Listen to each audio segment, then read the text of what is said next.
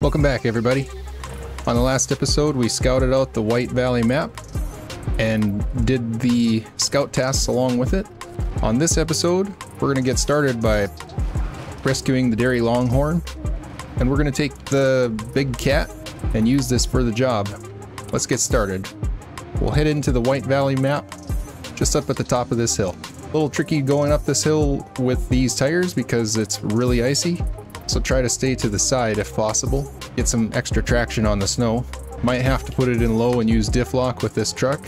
It's kind of notorious for only one wheel spinning, the rest of them just sitting there, unless you have the diff lock engaged.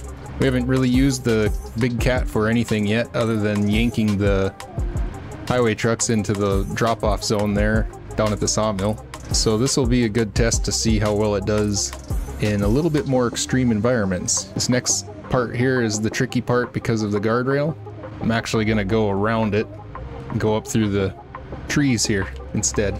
Seems to be working pretty good with this thing. Not really worried about it getting stuck.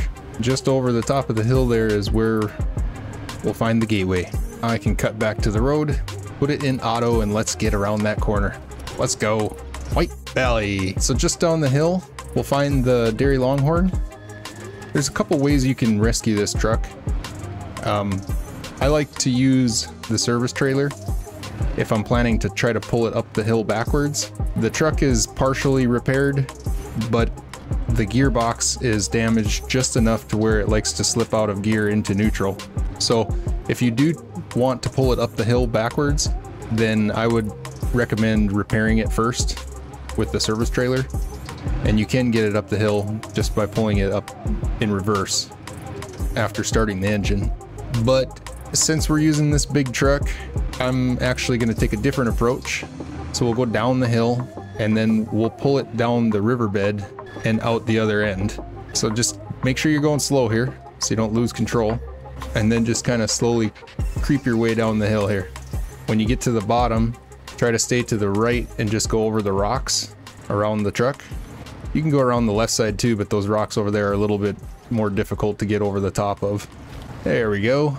I'll just grab onto it. I'm only going to start it if I need to. It's like I said, the gearbox slips out and then it just puts it in neutral. It doesn't really help itself that much, but if you leave it turned off, engage your diff lock, you should be able to crawl through here without any real issues at all.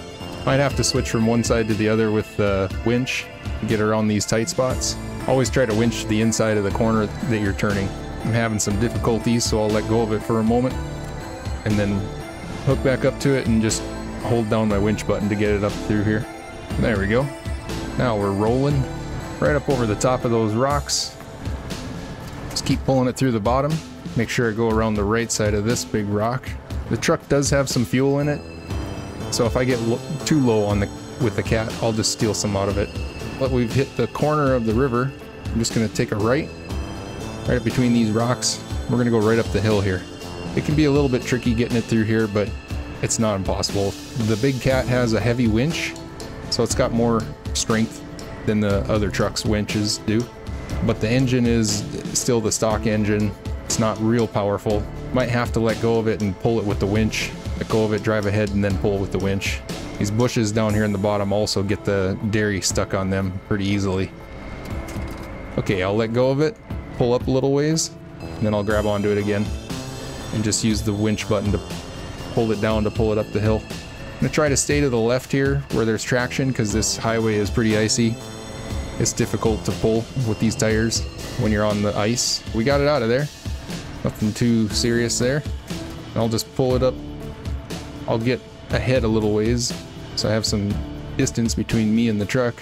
And from here we just need to take it to the garage parking. It's kind of a long trip because, you know, we're pulling this thing. The cat doesn't have a whole lot of speed or power at the moment until we put the big engine in it. But it seems to be doing good. Actually, I'm getting some speed going now. Just be careful not to hit the guardrails or the poles. It's highway the entire way. Once you get on this highway, you'll be fine. Just follow the highway all the way to the garage. It's a little twisty and turny through here, but nothing too bad. And then coming up ahead, there's a bridge down, but that's not going to stop us. We're just going to go around it. So once we get here, just have to make sure you don't hit that hit box like I just did. We're gonna go off the left side, just like this, and then across the river. We won't have any issues. Just like that, right up the other side. You can go through there with any of the trucks. It's really easy to get through there. Now it's just cruising back up the highway the rest of the way. To the right here is the little lake we were on with the CK 1500 at the end of the last episode, when we rescued that Chevy down by the shack. We still haven't come over here to this gas station yet.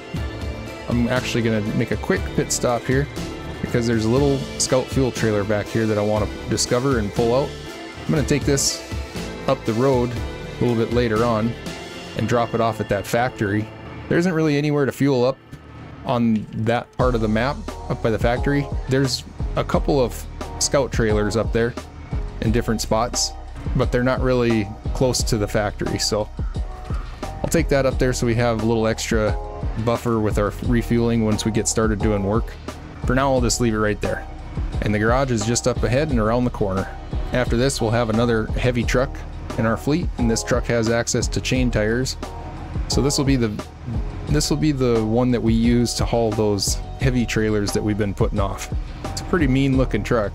It also has access to the standard gearboxes like the off-road and the high range.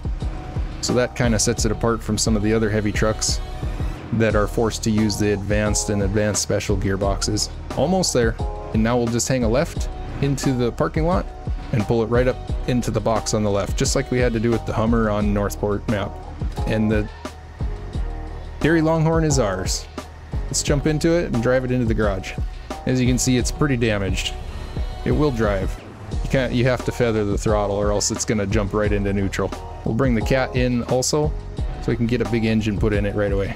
I'm gonna go with the top engine on this one, and I'll sell off the stock engine. We can also put the advanced special gearbox in it. And as far as tires go, it comes stock with these tires that are on it by default. These tires are best for off-road use out of the 4 non-DLC selection. So the top one here, MSH1, is kind of like a balanced tire, and it's the lowest in all of the specs. And then if you go to the MSH2, these are basically the tires that are high in mud rating. They're like a 3.2 in mud rating. The MSH3 are also good in mud and off-road, but lower in both of them. And then the 4s are your standard off-road, or yeah, off-road tire. So I think what I'll do is put in the MSH2s because we will be using this in some heavy mud later on. And then we can also give it an advanced heavy winch. And we have a container carrier. It'll carry the 2-slot cargo containers. And then also a fuel carrier, holds 1,600 liters. And then we have a medium log carrier. So for now, I'll just leave it with no add-on because I'm not taking it back out. And then with the Derry, we've got the Westline V12 M900. That's the engine we just picked up on the last episode. I'm gonna put a high range gearbox in it. There's no option for raised suspension.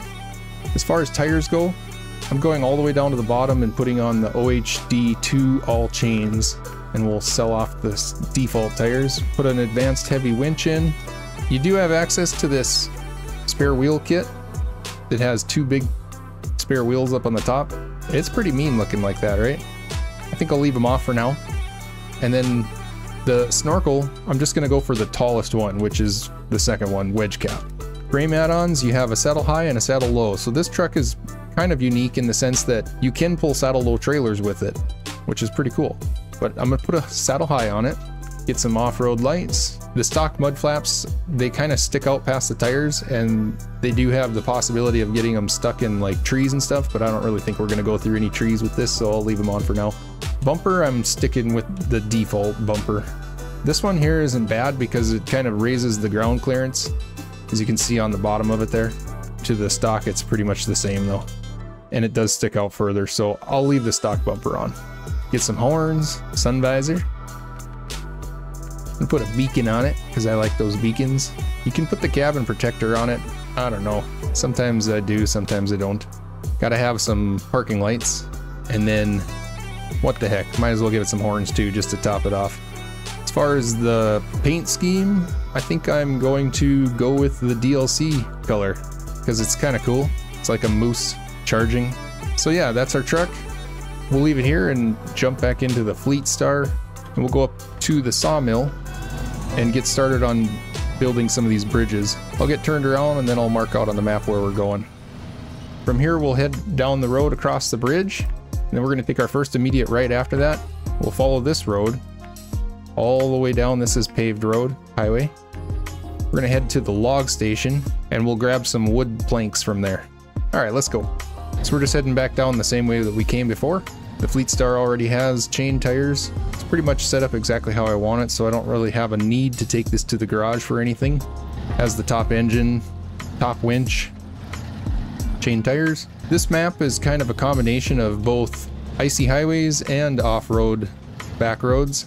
So it's good to have a few trucks that are set up with chain tires and a few trucks that are set up with like off-road tires, and then you can kind of use them for different things. This will be our chain tire highway runner. Kind of have to be careful on this one, this hill. You get going a little too fast here. Make sure you hit the brakes when you need to.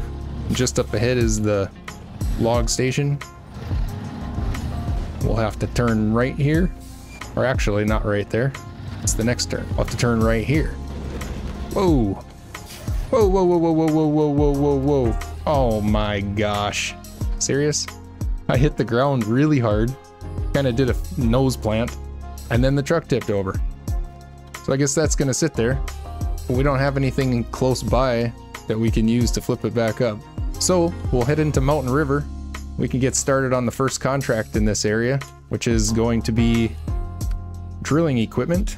We'll jump in the GMC, and we can pick up one oversized drilling equipment container that's right here where we're at.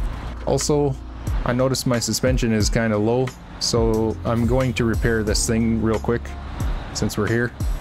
And there's a service trailer right there. Last time we used the GMC was when we hauled long logs over here, and we unloaded them out of this truck for the Mountain River logging contract. Get repaired, detach. Let's get connected to that trailer, and then we'll head up into White Valley. We'll be going right by the Fleet Star, so we can use this to tip it back up. So from here we just leave the service site, or whichever this is called, drill site, drilling service site, something like that. Once we get out of here, we'll just take a left. We'll be coming out right by the sawmill. This is kind of a heavy load, but I think the GMC will do just fine. So we'll hang a left here and go around the sawmill, following the highway, and then we'll go right up the steep hill. Right up at the top is the White Valley Gateway. So let's do it. And here we go. I do enjoy driving the GMC. I don't get to drive it that often anymore because we have other trucks that just seem to do better in the off-road. So it's always nice when I get to jump on the highway and take this thing for a cruise. Coming up to the top of the hill, we're almost to the gateway. And there it is. Now that we're through, we'll just continue down across the bridge, take that right-hand turn again, follow the highway down. Once we get close to the bottom here, we can flip up the Fleet Star, and then we'll continue on down the road until we get to the drilling site, and we'll get unloaded right there. Let's go. Just gotta be a little mindful at this first section here that you don't get hung up on the guardrails trying to go around these corners. Makes a big difference though when you have chain tires, for sure. A lot more control. Crossing that bridge, take our first immediate right turn around that corner. Perfect. And then it's all highway cruising. So I'll just put it in auto, just making sure I don't get going too fast over the top of this hill. Going down the other side can be a little tricky. I'll leave it in high gear so it doesn't pick up too much speed. Now I can go back to auto. This will be the first contract that unlocks like the rest of the contracts that are in this map. Once we get this done, a whole plethora of them will be unlocked.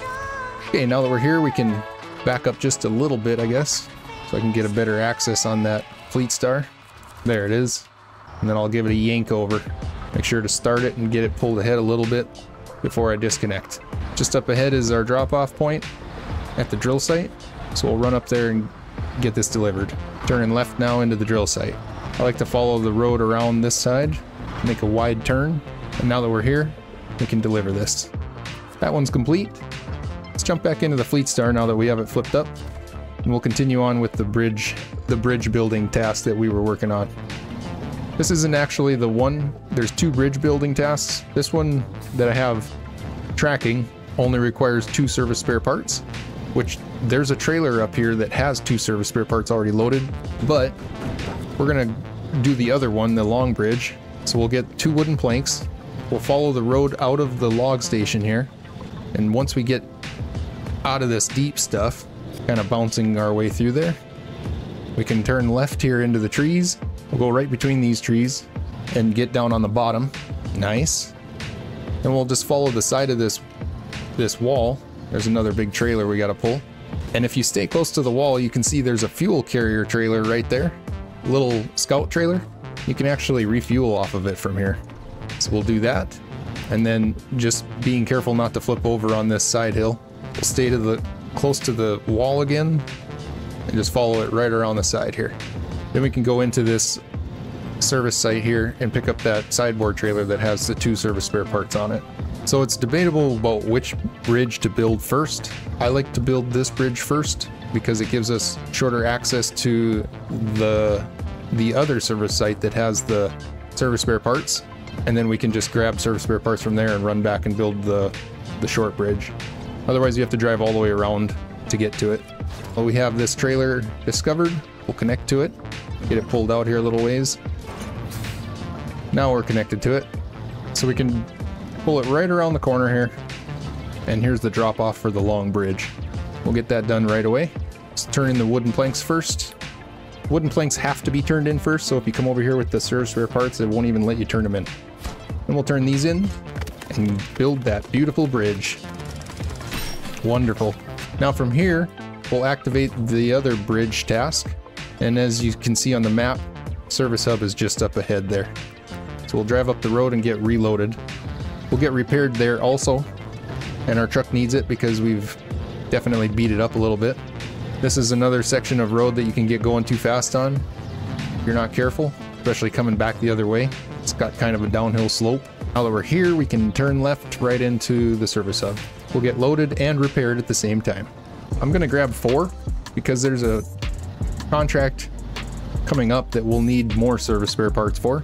So we'll just bring them up here, and that way we won't have to come over here again to get loaded. We'll bring them up and just leave them up there. One of the other trucks can grab them out of the trailer. Being careful here. Oh man, that was a pretty rough one. Just got going too fast. Coming up through the bridge now. Cruise right through here. It's a long bridge. It's double the length of the other ones. Once we're up here, we'll just continue around the road to the right. Instead of turning left on the highway, we'll go straight into the mud. It's pretty thick through here, but if you stay a little bit to the left, kind of helps. I'm just gonna leave it in high gear and all-wheel drive engaged. Might have to go down to diff lock now. As you can see, it is pretty thick through here, but not impossible. Not for us. We got this. Now I'm gonna swing hard to the right so I can make sure that the trailer is off the road and out of the way, because I'm gonna leave the trailer here. We'll turn these in, get the bridge built right away. Another beautiful thing. Nice.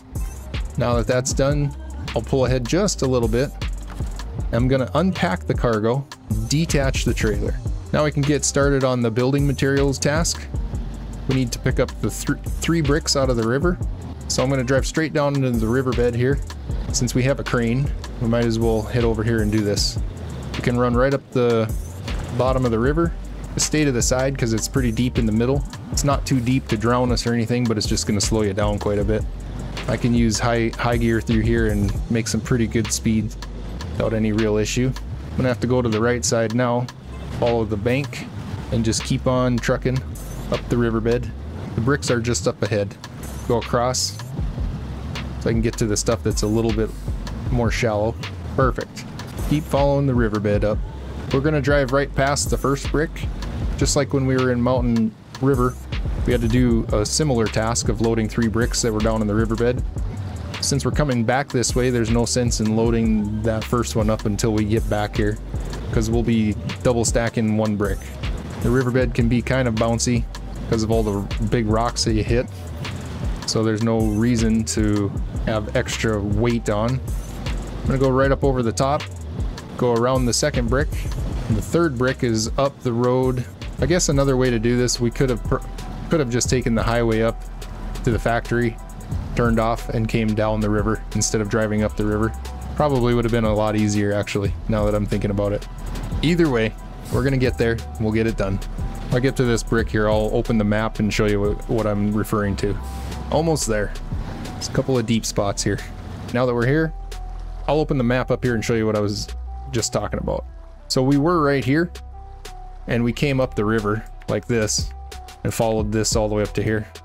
But now I'm thinking about it, we could have just taken the highway up here like this and then turned down this road, and we would have gotten there probably a lot easier. For sure, a lot easier. So that would probably be the best route to take. Doesn't matter. We'll get loaded up and we can turn around and start our journey back down the river to get the rest of the bricks loaded. We'll take these to the sawmill. Shouldn't be as bad going down the river. We don't have to fight the current. Just be careful not to tip over.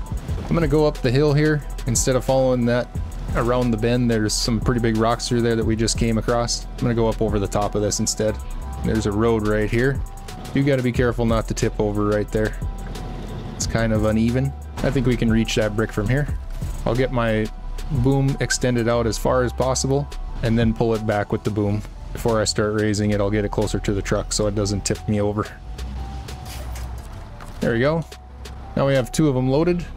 I'm actually going to unpack these because that additional weight is making me more unstable and I do not want to flip. Now I can continue going down the river. We could also take that road, but if you remember on the last episode, we took that road with the Chevy and it's pretty deep mud. I think with all of this weight and our chain tires, it's not that we can't get through there, it's just going to slow us down versus taking the riverbed here. It's all solid rock. It's icy rock, but it's solid. We have chain tires, so this will be the best path for us. Now I can pack the cargo, get this last brick loaded up. We'll just put it right on the top, put the crane right over the top of it to hold it down. Definitely going to take it easy through here so we don't wibble wobble our way onto the side of our truck. So you can see we got a pretty good lean going. Front tire is off the ground. We're getting it done though. And just up ahead is the sawmill. There it is. Ooh, I just about tipped. Caught a winch just in time though. I'm gonna go through the fence. Love going through the fences. So now our cargo is unpacked. I'll need to pack it again. I believe we turned it in right here. It's not telling me because nothing's packed. I think it gets turned in here, but I could be wrong. So before I pack this, I've got to lift this brick up out of the way or else it's going to delete it. And then I'll have to restart the task. Now I can get this packed and then I'll set the brick back down. I was incorrect. It looks like we have to drop this off in the loading zone there, which is fine. I'll just back up. So back up into place and drop these off. Repack the third one. There we go. Building materials is now complete. From here we have the trucks and investigations task. We'll need to get out a truck with a low saddle that we can pick that trailer up and haul it back to the garage. You know what? Let's do this. We're gonna take the Derry Longhorn over there, but we do gotta remember to put a low saddle on it first. Let's try this thing out. So once we leave the garage, instead of following it around to the outside of the parking lot, I'm gonna turn left immediately. This truck does not turn sharp, by the way. You'll be making some wide corners. It does have all-time all-wheel drive and all-time diff lock, which is pretty nice. But it has a tag axle, as you can see there, that is not powered, so it gets hung up on sharp hills. You do have to watch out for that. We'll follow this right around to the left. It really does power through this stuff though when you use the high gear with the high range gearbox. And then we'll turn right on this back road that goes right by the logging station. We've been over here a few times, so we know where we're going. And just leave it in high. Look at this thing, it just powers right through all of this. Heck yes. Follow this road past the logging station. It's off to the right there. We're gonna go past it, follow it right down into the mud, trucking through this stuff. It's nothing. Now this is gonna slow us down here. I'm gonna stay to the right where it's a little less muddy, just watching out for those stumps. Spam my clutch button, and there it is. And then I'm gonna follow the right side of the riverbed, watching out for rocks, of course. The bumper is kind of low on the front, so you got to be careful that it doesn't get hung up on rocks and stuff like that. Now I can get turned around before I back up to that trailer. Should be able to. We're pushing mud with the bumper, so I'll have to make a sharper turn, I guess, not wider. The water's really deep here. Wow, the whole front of my truck is sunk. But there's a lot of stuff to winch to, so I'm not worried about getting stuck. Just keep winching your way through here. And I'm back out. And I'll back up to this and get hooked up to it. There it is. Now we'll leave here. Just go back out the same way we came in. Stand to the left, of course, instead of driving through the bottom where it's deep. And then same as before, I'll follow the left side out of here. Now, contrary to what a person would think, if you put the tag axle down, which it gives you the option to raise and lower it, if you put it down in this muddy stuff, it actually kind of helps. I don't know why it shouldn't, but it pushes, or I don't know if it makes it so that you float on the mud a little bit more by having extra wheels on the ground. In real life, you definitely would want it raised here. Just gonna spider winch by using my first person view and just work my way through here. Now we've gotten through that stuff, we can cruise. It's a pretty mean looking truck. It's tall. It's got a cool paint job. The cool moose. Now we're getting some good speed going. About to get out of here and get back to the main road. So when I'm playing hard mode, instead of delivering this, I usually just run it right up the road there to the intersection and I unhook it and leave it there. And it becomes my fuel source. And then when I get done with the region, I just back it up and drop it off here. Trucks and Investigations is complete, and that's where we're going to leave it for today. We'll catch you on the next one when we get started doing the contract run in White Valley. Thanks for coming out. Appreciate it. We'll see you later. Thanks for watching.